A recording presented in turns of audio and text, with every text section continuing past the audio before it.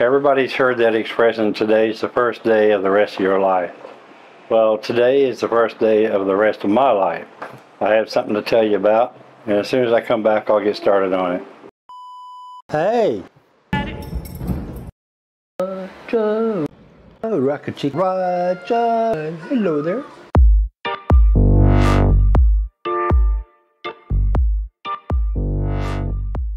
So, most of you that know me, that are living here in Mountain, know me, know that I've always talked about, you know, what's next? What can I do next? My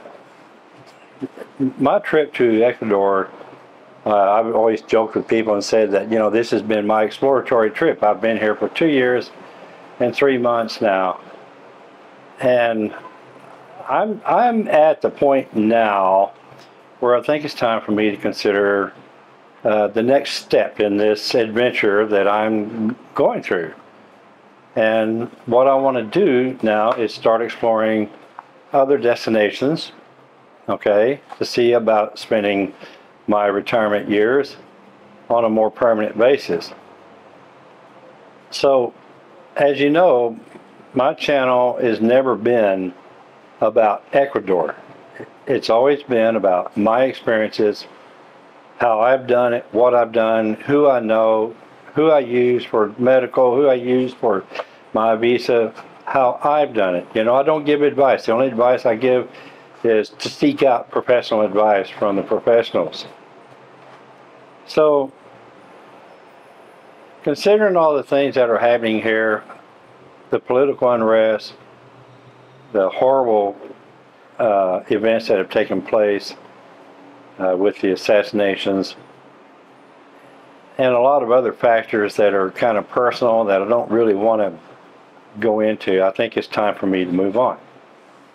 And so what I want to do is I started looking around at other, you know, locations. I thought about, well, how about different places here in Ecuador? Now, there's really not any place else in Ecuador for me to go, mainly because of the fact that I have COPD so bad I cannot live at altitude. So I can't live in Quito or Cuenca or even Cotacachi. So, and I don't want to go to Loja, and that's just for personal reasons. I just don't want to be in that area. Not that I have anything against it, but it's just my personal choice that I don't want to go there. And I definitely don't want to be in Guayaquil. So that pretty much leaves Ecuador out. So I look at Panama, I looked at Colombia, I've looked at Peru, I've looked at Argentina, looked at Paraguay, and one of my subscribers, Ken D, I won't say his last name out of respect for his anonymity, but he suggested that I take a look at Uruguay. So I've been looking at Uruguay. I've been studying it, I've been watching some videos, and kind of like I did before I came here, I started watching videos. I think my biggest mistake with watching videos was that I stuck myself to one couple and I stuck with them, and that didn't work out. I shouldn't have done that. That was my own fault for doing that. I only listened to this one couple, and I came here with every expectation that I developed from watching that one couple. And I was gravely disappointed when I got here. Even more so when I met that couple and really saw their true colors. And when I met them in person, I really saw their true colors. So anyway, from this video forward, with the exception of a couple of videos that I'm going to do with Stella, the content is going to be about my exploratory into other opportunities as far as locations to live, and now I'm focused on Uruguay. My good friend Jeff Mincy, which by the way I'd like to say hi to his mom Shirley. Again, I want to thank you for bringing this guy into this world and into my life, and so I want to say hi to you. But anyway, Jeff has done some great research for me, and I have results of it here on a spreadsheet. And what he did was he he used ChatGPT, which I use a lot of. So we got to, first off, I want to say right off the bat that the information is valid up to September 2021, okay? So a lot of things have happened since then, but I'm going to post this spreadsheet on my Google Sheets. I'll share it out and let you have access to it. And what it is, it's a comparison between Uruguay and Ecuador. And I don't have it numbered here, but I got two sheets, one and a quarter sheets. Each line is a different category, like most progressive, the safest country, most international flights per capita, best infrastructure, that kind of stuff, okay? Comparison between Uruguay and Ecuador. Jeff used 24 Latin American countries as the criteria for this categories, and when you see a number on here, the number is from 1 to 10, 1 being the most favorable, the best answer, to 10 being the least favorable answer, okay? And if you see didn't make list like you see here, that just means that it just wasn't brought up in the answer from ChatGPT. But it's a good starting point to try to get an idea of the differences between these two countries. I do plan to do an exploratory trip to Uruguay. Stella is going to the States in October. I was going to go to the States in October, but I don't think I'm going to do it now. When she comes back, we've tentatively planned on a 10-day trip to Uruguay together to go check it out and see what we think about it. So I'll post this, I'll share it in the description down below.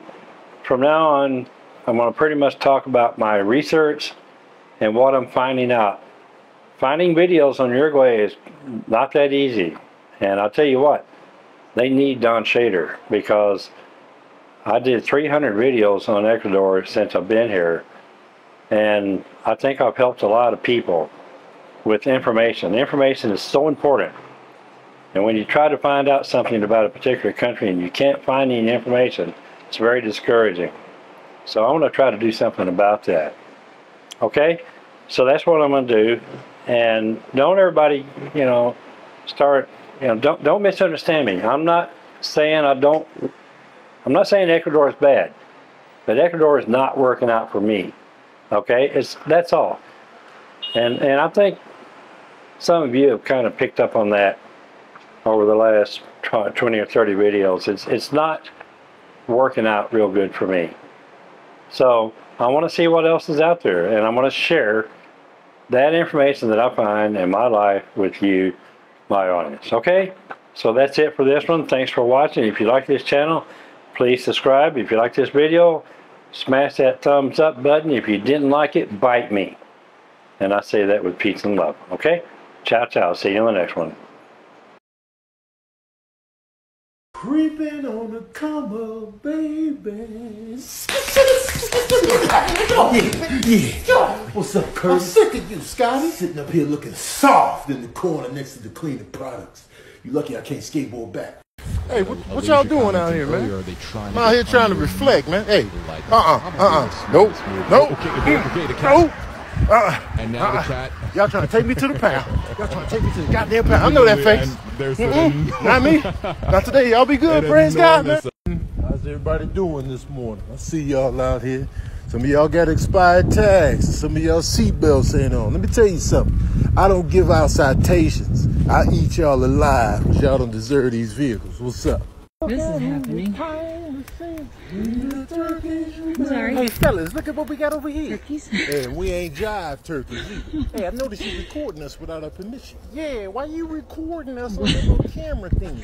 What does a person do? Oh, we'll tell you what you do right here. Turn the camera on. Yeah, I think she's gonna make a break for us, fellas. Look at her feet. Oh, you think we won't chase you down out here? You think we won't chase? No, we're just getting started. Grab her and hold it. Hey, grab her phone. Everybody's tough when they eating turkey sandwiches, but when the sandwiches start chasing you.